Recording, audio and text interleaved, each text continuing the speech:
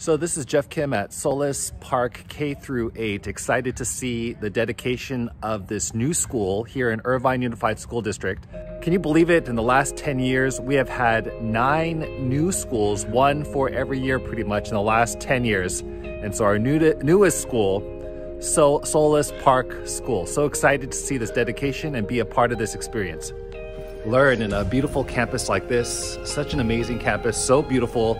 Just really got to commend the leadership and the leadership it takes to just open up so many, and each school distinct in its own way, but beautiful in its own way and unique in its own way, with its culture and start and story. So the school name Solis is kind of a nod to actually the Hispanic Spanish heritage. It was a land grant that was provided many years ago.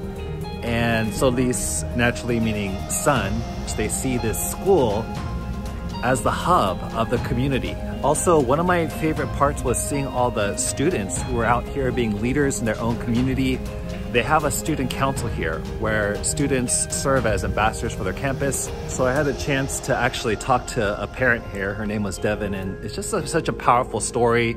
We're hearing about Solis School, and as beautiful as this campus is, she had a beautiful statement. She says, as beautiful as this campus is, what's even more beautiful are the hearts of our teachers here.